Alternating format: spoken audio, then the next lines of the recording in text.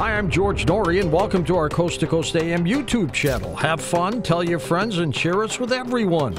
You can also find us on Facebook, Twitter, Instagram, TikTok, and Coast to Coast AM's mobile app.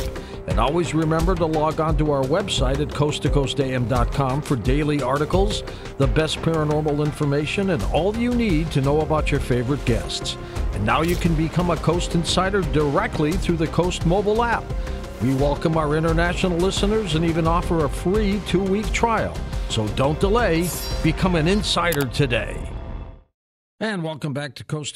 George Norrie back with director, writer, author Rich Martini, beginning his examination of the afterlife. After experiencing frequent visits from his partner after passing, Rich decided to film people under hypnosis to try and find a deeper understanding of death and dying. Put together several videos, including Hacking the Afterlife film, Flip Side, A Journey into the Afterlife, and then a number of books, including Hacking the Afterlife, and his latest work here, Divine Counsels in the Afterlife, The Flip Side Court. Rich, welcome back, my friend. Always great to have you. Always great to hear your voice, George. What a treat. You were just mentioning how I've been doing this thing where, filming people under hypnosis. And I kind of thought, wouldn't it be interesting if I filmed a bunch of people not under hypnosis to see what and especially what about people who've never heard of me, don't know anything about the flip side, don't know anything about counsels or guides or any of that stuff. And I thought, well, that might be an unusual experiment. And I had a friend help me set that up. So we had a group of people from around the world, scientists, one scientist from Harvard, Akira Wirasakura, who is one of the winners of the Bigelow Prize. I know you interviewed the top winner. Yes. The afterlife story. But and he's allowed me to use his name, which was wonderful because, a lot of times I have people do these things anonymously because they don't want people to know that they can, talk to people on the flip side. But in his case, because he's a scientist, he really felt it was important that we do this kind of work. And so the idea was I was going to try to see if people could access a guide, see if people could access a counsel. Their divine counsel is the term that people use, excuse me, and that term has been used for centuries in every major religion. The Book of Job talks about God's counsel. The Celtic myths, pretty much everybody has a counsel. Everybody's had a counsel throughout history. We just always have assumed it was one particular counsel. But apparently, and based on this research, everyone has their own counsel. And by the way, you mentioned Dr. Jeffrey Mishlove was the winner of the Bigelow contest. He won $500,000, Rich. I know, it's amazing. And, Dr. Keela was one of the other winners. They had research winners, and there were he's going to help me in my next project, actually, when we submit to the Bigelow for this round, and we'll see how that goes, because I'm going to use his expertise to help me with it. So let's talk about divine counsels. Yes, so the idea is, would it be possible to take people who've never done hypnosis and just have a conversation with them? And that's what I did. Basically, I had a friend of mine organized her group they've done guided meditation on a sort of a professional basis. They've all done that around the world. They've gone to conferences. And, guided meditation is really just saying to someone, relax, and let's imagine ourselves somewhere. And what I picked for my experiment was the Beatles song, Lucy in the Sky with Diamonds. Where they say, picture yourself in a boat on a river. And what I would suggest people do, and your listeners, hopefully, if you're not driving, but where you just picture yourself in a boat on a river. It's very simple. And you see yourself in some kind of a boat. People might say it's made out of wood. People might say it's made out of plastic or whatever that is they use, in fishing boats. They'll describe what it looks like size-wise. And then I'll say, what's the river look like, or the body of water? Sometimes they see themselves on a lake, or sometimes it's a river. And sometimes they see flora and fauna on the shore. And by being specific, I then go from that kind of etheric idea into something visual, like I ask them to bring a guide forward. And the guide, everyone's guide, knows what I'm doing. They know why I'm asking these questions. The person might not, and they'll say, well, I don't really see anybody, or I see an individual, and I tell them, ask them to bring forward somebody that's male or female or a light. And sometimes it's a light. So a little bit hard to converse with a light, so I'll ask if their guide can manifest as a person. And then it gets interesting because they'll say, oh, this is interesting. I'm seeing so-and-so, my great-grandfather or somebody they've known. And then I ask, is it possible for me to ask the guide direct questions? And if somebody says I'm not getting anything, I'll say, well, ask them to nod, shrug, or shake their head, which is a visual answer, And so that idea of you can have a conversation with someone just by saying, yes, no, or I don't know. And sometimes they don't answer, and I take that to mean they're not sure of who I am or what I'm doing. And so that's always the next question I ask. I ask the guide, are you familiar with what I'm doing? Do you know me? And sometimes the person that I'm talking to has never met me, doesn't know anything about me, but they'll say, well, my guide is saying, oh, yeah, you're the guy who asks annoying questions. And in one case, one guide said, yeah, you're the troublemaker. And I was like, what? What does that mean? And then I say, is it all right if we go to visit their council? Now, the person, Dr. Drew, when I did a session with him, he said, what's a council? And I said, well, I wasn't asking you, Drew. I was asking your guide. And they'll say, no, I don't think it's time for them to go, usually. I mean, sometimes they'll say that. Or they'll say, sure. And this person then describes either being in a building or being outside. Or sometimes they're outside in outer space, and they sort of see other people around them. And sometimes they'll see a lot of people, 40, 50 people, let's say in a cathedral, and then I'll say, well, do you have a core group of people that sort of watch over your lifetime? Can we talk to them? And usually they'll say anywhere from 3 to 12, sometimes 15 people. And I'll ask them to describe how they're sitting. Are they standing? Are they in a chair? And they'll describe that. And then I say, let's go to the person on the far left, and let's ask them some questions. And I try to be as polite as I can to let them know, these people in the council, that I'm not there to disrupt this person's journey or path. And then I just ask really straightforward questions. What do you see? Who are you? Do you sit on any other councils? Are you familiar with my work? Those types of questions. And the idea of asking the same questions to different council members allows us to get objective results from subjective experiences, something that Dr. Grayson mentioned in his book After, when he does his near-death experience studies. All these people have a near-death experience, and then you could argue, well, it's subjective because it just happened to this one person. But if you ask 100 people the same questions, you get data. So I go through each council member, and I ask them, how did you get on this person's council? How long have you been on the council? Do you serve on any other councils? Do you have a council? Do you have a guide? And what's so fascinating, George, is that when people start to visualize, again, they're not under hypnosis, they're seeing these wise beings that have been with them for all of their lifetimes. Sometimes they're people who normally don't incarnate on Earth. Let me say that again. Mm-hmm. They're people that appear to be aliens. Let's call it that. There's no other term we have for that. But, classic terms that they have for these individuals, but that's what they're seeing. And sometimes it's disturbing to the person who's seeing that. Of course, sure. They'll say, oh, my God, this is weird. There's like a tall insect in front of me. One guy said that. And I say, well, let's go over and can we ask questions? And I say, can you put your hand in your mind's eye in this person's hand or whatever that is that they have in front of them?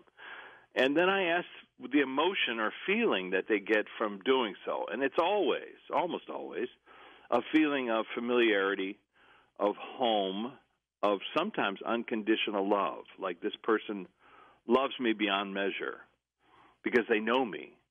And then I'll ask this strange-looking individual, has this person ever incarnated, the person I'm talking to, have they ever incarnated on the place that you normally incarnate from, you see? So I'm asking, somebody I've never met before on a council who looks like a particular being. And, of course, when I say looks like, that's what they're emanating as a frequency or a visual. But I'll ask them, has my friend here ever incarnated with you on your planet? And almost always they say yes. And then I'll say, well, can you show that to this person? And the person I'm talking to says, with some degree of shock or surprise, oh, wow, I'm seeing this planet. I'm seeing these other individuals. And I do this continual questions, who are these people? And, I try to get to the bottom line. So what are you doing here? Or why is this person here on this planet if they normally incarnate on your planet? And I'm happy to say no one said it's a cookbook, the Twilight Zone. Exactly, to serve man. Yeah, to serve man. They don't say that. What they do say is it is to help humanity. It is to help people to communicate etherically or telepathically, because that will help people on the planet to realize they're not alone, to realize that they have guides and teachers watching over them, to realize that there are other people from other planets. I mean, over 35% of the people at the Newton Institute report memories of lifetimes off-planet. And I just heard the other day that they've had 65,000 reports so far. So over 35% of those reports at the Newton Institute include people remembering lifetimes in other areas, in other realms, and let's just say other planets, not just one or two, just they're all over the place. So my point is, here we have the government spending millions of dollars trying to figure out what UFOs are. Well, why not just talk directly to people who've actually remembered having lifetimes on those planets? You should show everybody how to do this. Well, yes, it's very look. I'm trying to make it as simple as I possibly can, which is picture yourself in a boat on a river. That's the first thing to allow your mind to see something that's not in front of you. You're bypassing the filters. Let's just say.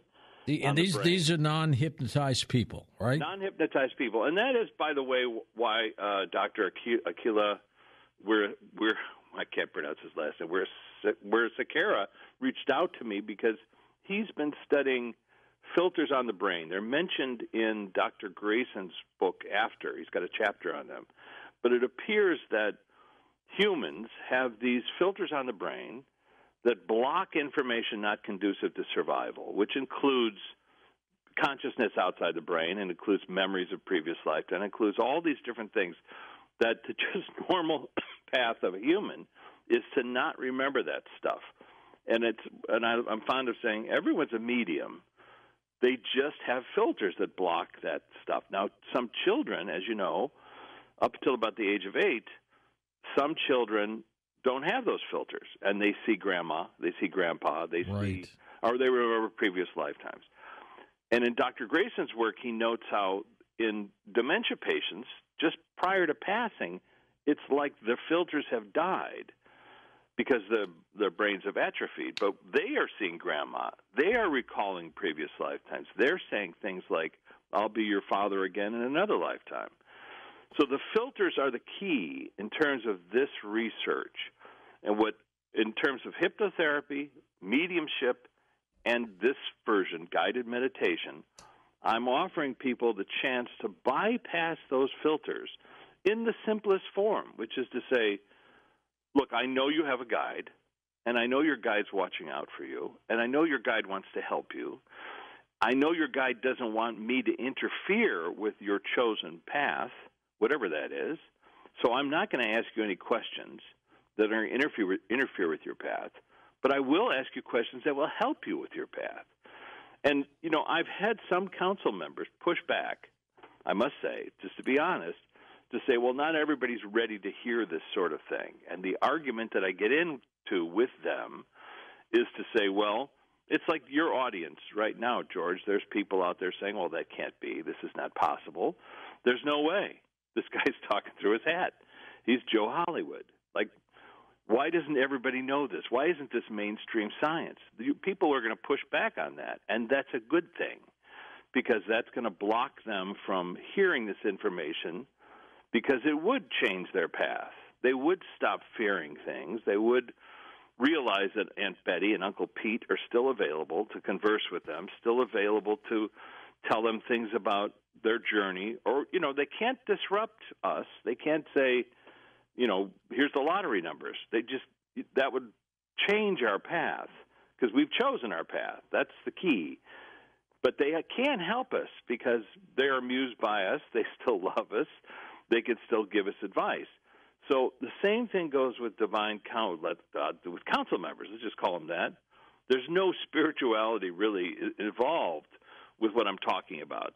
These are just, of course, all religions talk about them as if they're avatars or deities, et cetera, which is fine.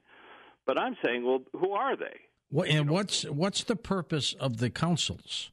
So the purpose of the councils, it's like having, when you study to be a doctoral candidate, you have a thesis panel that you have to go through.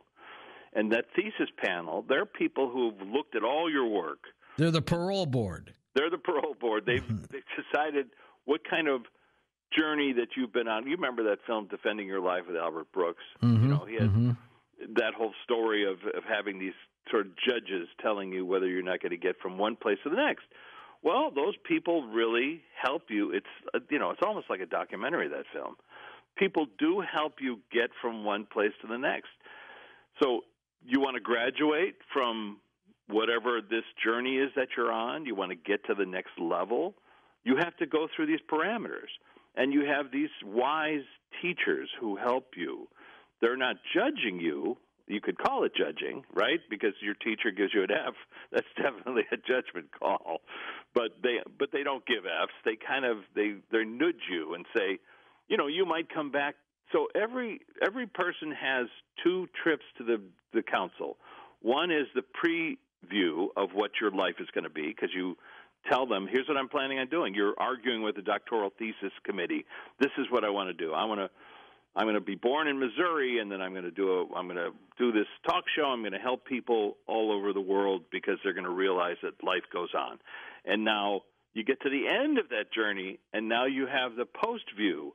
So it's almost like the way soldiers, bomber pilots used to come back from World War II, and they'd say, well, here's how the mission went. This is so how you it go happened. and see the council, and you say, look, guys, here's what I learned. Now, you might argue, I've mastered that. You see how good I was? I was fantastic. I donated money to people. I was helped. And the guy, your council member might say, well, wait a second. Who did you help? Who did you really help? And then you say, well, aren't you listening to me? But they already know, don't they, Rich? They already know, and that's why they're pointing it out to you. Because and this happened in Michael Newton's work, where he mentioned how a guy was there talking to his council and saying, I was very generous. I gave all my money away. Who picks the council, Rich? Just to finish up that story about Michael Newton, it was just that the thing that he recounted was somebody seeing their council felt that he had been a very generous person in life, and they asked him, who did you help? And then they showed him a woman that was crying on a bus, and this guy had put his arm around her and said, everything's going to be okay. And then they showed him how that one act of kindness reverberated out through the universe, through her universe, her family, and everything. So the council members themselves, they grow in number. So every lifetime that you've learned something very difficult, because I'll ask the council members, what do you represent in this person's council? And they'll say, let's say, courage. And then I'll say, well, did they earn your presence on their council through a difficult lifetime, something they had to do that was courageous? And they'll say, yes. And then I'll say, well, can you show that to them? And then suddenly the person's saying, okay, it's the Renaissance, and I'm in the midst of this battle, and I sacrifice myself for my comrades. And that was when that person became their council member. And so it's like The amount could be anywhere like from 3 to 15, but the numbers grow. The other thing is, when doing this kind of work, you can get to a council and they'll say, well, I'm seeing 12 chairs, but there's only 6 people here. And I'll ask about that, and they'll say, well, are they busy? Are they playing golf? What are they doing? Yeah, really. And they'll say, well, it's because if this person saw this individual now, it would disrupt their path. So it's like they don't show up for these meetings, having this conversation. And then I also ask the question because, like I said, generally councils get visited by the person that, they're watching over twice for each lifetime. And then here I am in the middle of their lifetime bringing them back, and asking questions to them to show them that we're always connected to our council members. Then I'll ask, is this okay? I mean, that we're disrupting them. And they'll say, no, and I've heard this. It's not me talking. I've heard this from other people saying it's important for humanity, that people need to hear this, that we're always connected to them. We're tethered to them. So when they feel alone and lost and lonely, all they have to do is ask for our help. Again, they can't intercede because we did sign up for a lifetime, but they can help us access whatever it is we need to access, whether it's a person before they go gambling in Vegas to say, help me win, help me be successful. The same thing can happen when it comes to going to a job interview. Ask your guides, these council members to give you support and insight. And sometimes before you go to sleep, you can ask them to come forward and say, look, I need some help with this thing, and can you do it in a non-invasive way so I'm not terrified when I see whoever it is. Do they quietly make things happen, Rich? Apparently so, and that apparently coincident. And then how do you make things happen? Well, people will report. Jennifer Schaefer and I have been doing this for a while. We have the podcast, Hacking the Afterlife, and every week we talk to people on the flip side. And I always ask about process. How did you make that happen? How did you get that quarter to appear in front of my friend? And how did you put that piece of jewelry in their path? And they talk about a couple of things. One is they're outside of time. So it's not hard for them to see all the parameters that are involved to get that song to play on the radio at the exact time you're driving by your friend's house who passed away, so that you remember your friend. They talk about coincidence, about creating visuals for you. It's much easier than creating dialogue and sound. You need air to create sound, but you can put a thought in people's minds. You can put a thought in someone's mind when they're dreaming. Much easier because their filters are down. So that idea of bypassing, they're bypassing your filters, and we're bypassing our filters in order to make this connection. So, you've heard that thing of 1111, and people talk about it all the time as if it's some kind of magical. Right. But I've asked the question, so what's up with 1111? What was that about? And what I've gotten from them is the idea that it's a physical manifestation, a visualization of what's going on. They're on one side of a fence. Think of 11 as a fence, and or the colon in between. And they're on one side of the hall, and we're on the other side of the hall. They need to slow down because their frequency is so much exponentially different than ours. They need to slow down in order to pass messages, ideas, thoughts, nudges to us. For us, we need to speed up. So how does that work? Meditation. Could be a relaxation. Could be just being in a happy place so you can accept it. One more key is being open to the possibility that a person still exists. If you're not open to that possibility, then it's like locking the gate because they come up and they're trying to communicate with you. If you don't believe it's possible, then you will never hear from them. But if it's possible on some level that they could communicate, that apparently is the key to open up the door so that they can show up in a song, show up in a visual memory. Sometimes people have cigar smoke while I'm talking to them, doing one of these guided meditations, and they suddenly are overcome with tears because they're saying, oh, my gosh, I can smell the pipe smoke of my professor. I haven't smelled it since they passed away, and it's in my face right now. So those kind of things, they can let us know viscerally that they exist, that even though we might not consciously know who they are, we can bypass those filters to access them, to learn new information from them. Are these council members people we have known in their lives before they died, or not? Sometimes, yes, and it's fascinating because it's a lot of times people will say, "Oh, I'm seeing an older person. He's very ancient looking."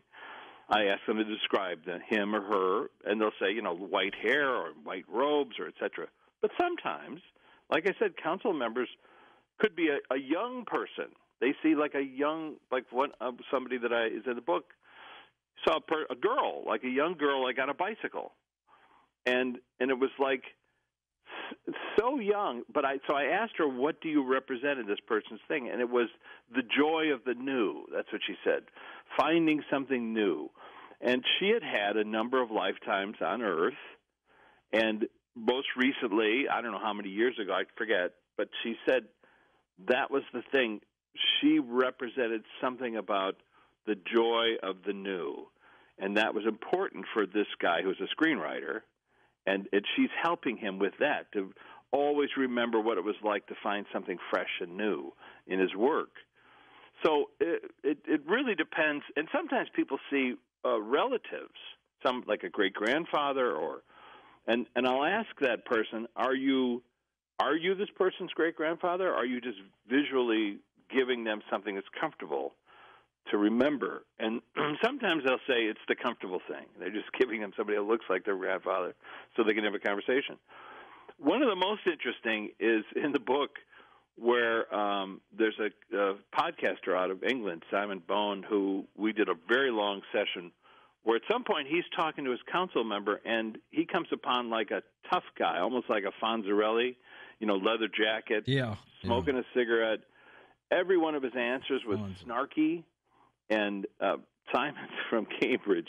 This council member was in the Vietnam War and was from San Diego, and he had all the references that somebody from SoCal would have, what he was talking about. And at some point, he was being very taciturn with me, and like a tough guy. Like, what are you asking that for? And I said, what do you look like to the other council members? And he paused and said, "Okay, you got me. I look like a light. That's what I look like." So in other words, he was presenting this tough guy with a leather jacket, smoking a cigarette, to this Simon, and so that, and one of the other council members says, "Oh, that's just Frank. That's just what he does. That's who he is, right?" That's who he is, But to them, he is a light. He's an energetic light, and then they manifest as an individual, as a person, as a older person, as a whatever that is, whatever they prefer to manifest as. And it's almost like an agreement between us and them. We see them as this person that's wise, and they see us as their sort of student who's learning. It's a fascinating look at how to figure out why we're on the planet. Are they guiding us while we're alive, or are they trying to help us once we die? Well, there's two answers to that. One is they're totally trying to help us while we're here. They're always, they want to say that. They've always got our back. Because I'll ask. Are they like guardian angels, Rich? Absolutely like guardian angels. Because I'll ask, is there ever a moment in time where you guys are so busy running around doing something else that you forget us? Laughter. And they'll say, no, we're tethered. Literally, while you're doing something and you're focused on something, we're aware of it. And they can't interfere, but they can support.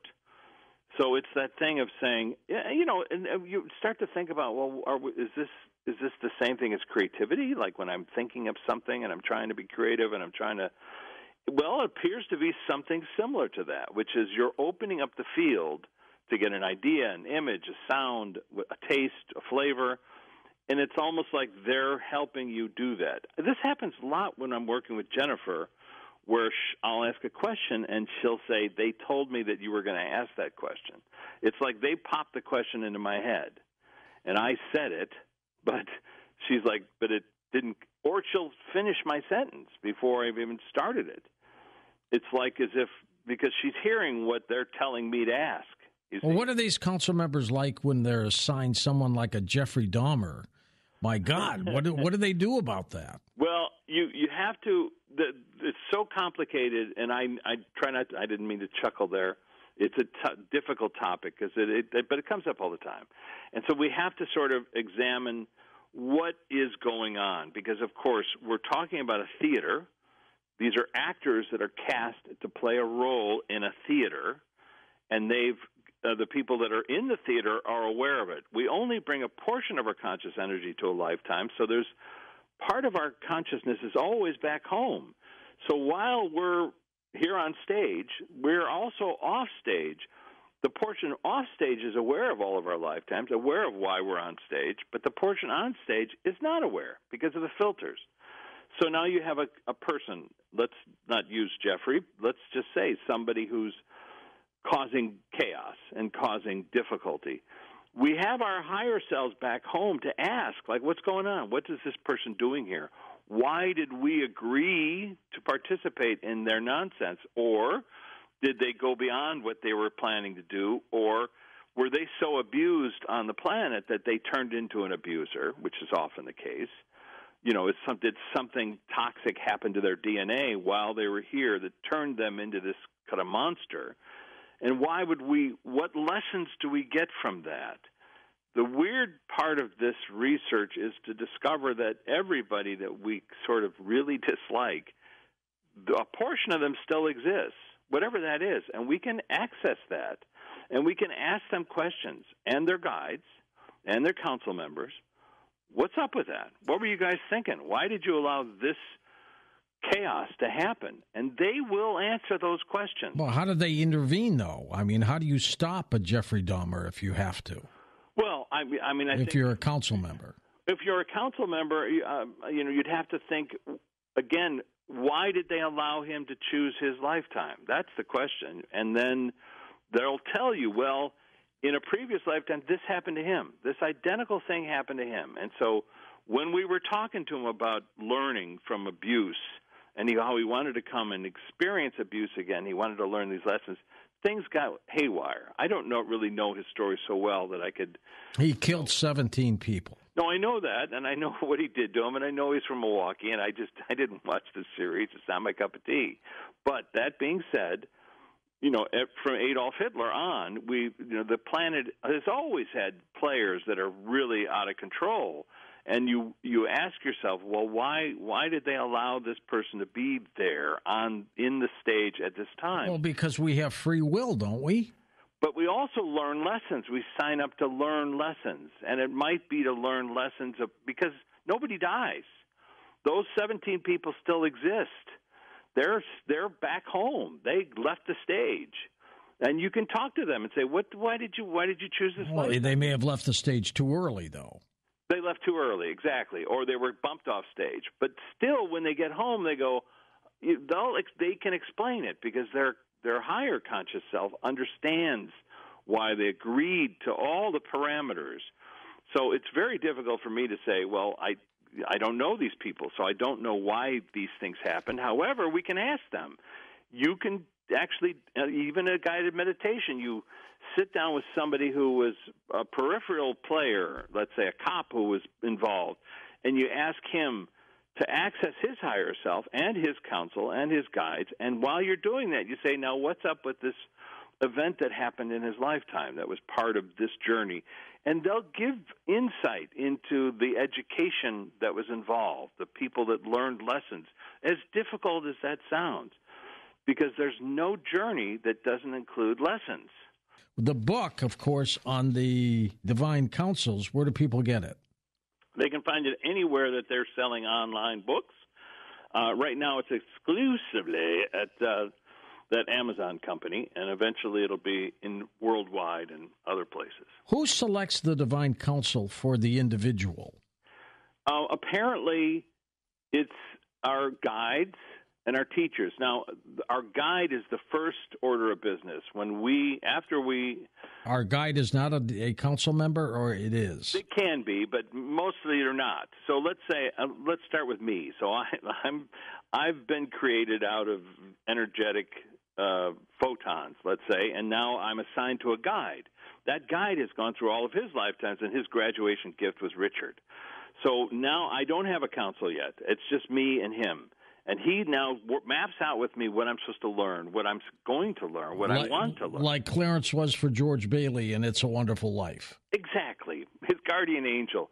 And then as council members will be assigned or brought forth to match that frequency or energy of the thing that I'm trying to learn. So in George Bailey's case, it was like how to love yourself, how to not, how to cherish yourself so much that you would never jump off a bridge.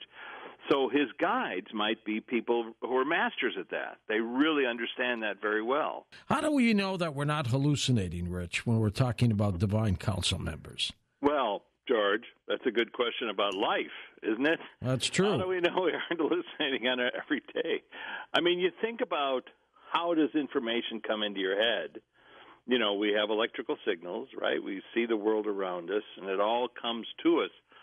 What people say when they're talking about, and listen, the answer, that was a flippant answer, but the answer really is people saying the same things consistently. So, again, if I have 100 people and I have each one of them talk to a council member and I ask the identical questions, and this person doesn't know what I'm going to ask or doesn't know the council member, never heard from them before, but they give the same answers, the same hallmarks, then we have something that we can discuss in terms of data. I've had many trips to visit with Akashic libraries. You've heard, I'm sure you've had many people on your show talking about the Akashic Library. Sure. And it's fascinating. In this book, I have a librarian give us a tour of the library, and I have him talk about what each tome, what each volume, what each book, and in his case, he's showing this person like a ball of light. And inside that ball of light are fractals. And the fractals, these mathematical equivalents or constants, they refer to a person's lifetimes, many lifetimes. So that kind of information can't be coming from hallucination, because A, it makes a lot of sense. B, I've heard it consistently through other people who aren't familiar with this stuff, you see? So it's almost like I'm speaking to people in a foreign language, and they're saying the same things in their foreign language once I translate it.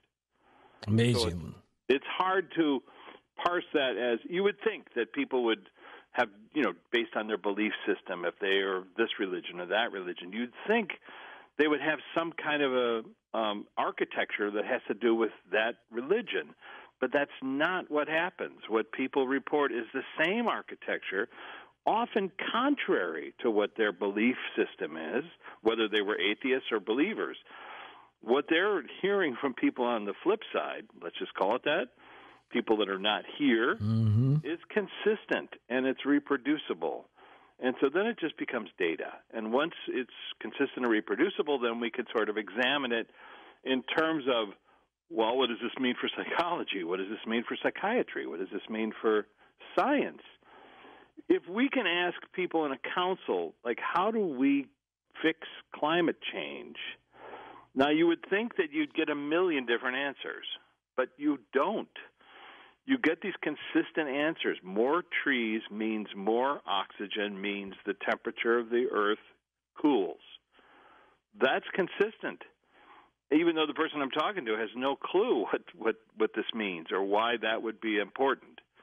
But people on the flip side will tell you, let's just say renewable resources. What's a great way to find energy out of natural resources? And I consistently hear that water itself has properties. And I've looked that up, and it turns out that salt water has uranium in it, but it's not the kind that's dangerous. But you have to, it costs a lot of money to mine it out of there. But still, water itself turns out to be a renewable source of energy, aside from the steam engine stuff. And my point is, look, as you can even hear me talking about it, I'm not well versed in the science of it or the mathematics of it, But let's get mathematicians, let's get physicists, let's get doctors talking to their councils to learn things about their councils. Do the councils have our best interests at heart? Great question, because, people always ask, like, well, you must be talking to somebody negative out there. What they consistently say are positive things. I've never heard anybody saying anything. I'll ask, it's a simple question, how's our friend doing? How's George doing? I'll ask. And the answer, you would think there are three possible answers. He's doing great. He's not doing so great. He needs to work on stuff. I mean, that's generally what we would think a good answer would be. But what I hear consistently from people on the flip side, from council members, this sentence, he's on the right path. Now, it's not a sentence that you and I would use. I mean, we don't talk about paths so much, unless we're mountaineers. But they'll say it consistently. He's on the right path. And when you sort of examine what that means, they're talking about the path that you've chosen, that you're on the path that you chose to be on, and you're doing pretty much what you set out to do. So that's an unusual way to put that idea. And how do you get something negative out of that? He's on the right path. You know what I mean? As I pointed out earlier, everybody has a certain amount of conscious energy that they bring to the planet. There's a portion that's back home, and there's a portion that's on stage. And when the portion on stage leaves the stage, 99% of them go home. But there's a percentage that say, I want to stick around for whatever reason. And, of course, we call them ghosts or we call them specters or whatever we call them. They're just people. They're just people who used to be on the planet. It has nothing to do whether they were good or bad. Everybody goes home. There's no library card to get home. You get to go home. Just before we started up in this segment, I was looking at a photograph of my friend Luana Anders, who passed away some years ago and has been helpful to me and inspired me in this work and Flipside and everything. And the sentence I heard as I looked at her photograph was, talk about meditation. And you just brought it up, and I think it's an important thing to talk about meditation because, look, people have a bugaboo about different forms of meditation, and as we know, med means measure in Latin, literally measuring your thoughts. And there are so many different forms of meditation. You could ride a bike and be meditating. You can go swimming and be meditating. Also, you can count your breath in the morning to not think about stressful things other than just what's the next number for the next 10 minutes. You've heard of mindfulness training.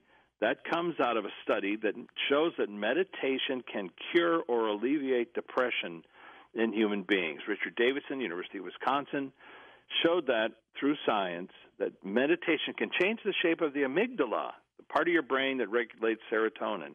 Doing a meditation, and the one he used, because I asked him about it, was called Tonglen, which is a Tibetan meditation, which is literally praying for the health of somebody else. Turns out that praying for the health of somebody else helps your health. So meditation's a fantastic field to delve into. In my case, this idea of just plucking a sentence, picture yourself in a boat on a river, it's just to show how simple it is that anyone can do it. You don't need to have a yoga instructor. You don't need to have all these things help. Sure, of course. It's important. You could have a medium. You could have a teacher, a hypnotherapist help you, but you don't have to. You can just access this stuff by just calming your mind and opening your heart up to the possibility that your loved one still exists. Rich, how did you come across the Divine Councils in the first place? Well, just to thank you for that question, George. Just to finish that thing with Holly, which is when she's talking to TJ, when she asks those series of questions, eventually she's going to get a thought or some kind of answer before she can think of it. So the thing is just 1, say their name, 2, ask them questions, 3, when you get an answer before you can ask the question, then you know you've made a connection.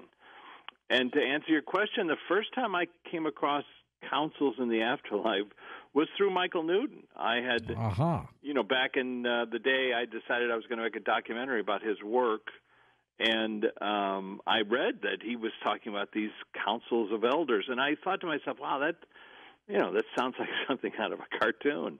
You go into some room, and there are these people in robes, and they're telling you what to do, and being judged. But then when I interviewed Paul Orend, who was the former president of the Newton Institute, he describes, and I mentioned it in the book, he describes going into a council and them saying, no, nobody's judging you here. That's not what this is for. This is for you to examine your journey.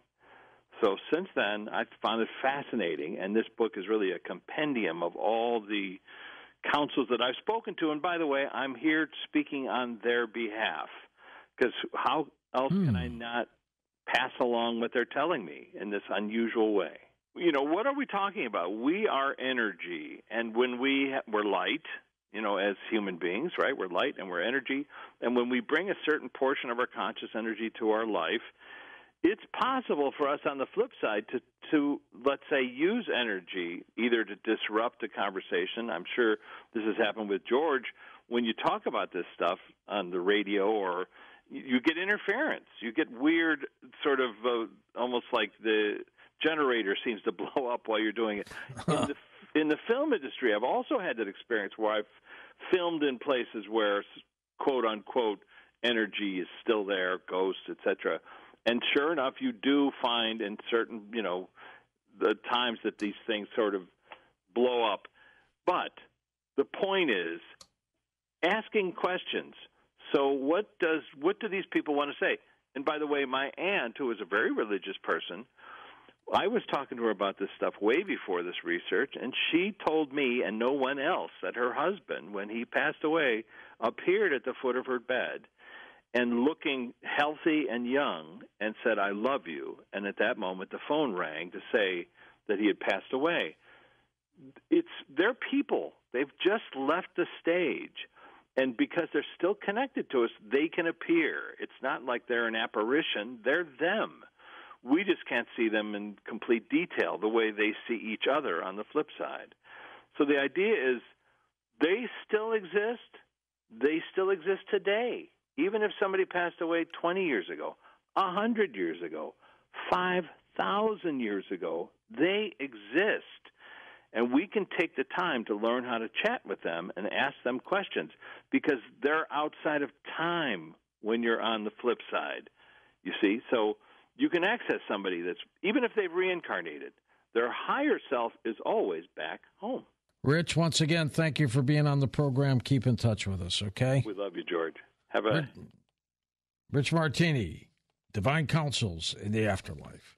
The Coast mobile app is now available for download on iPhones and Android devices. You can become an insider directly through this app.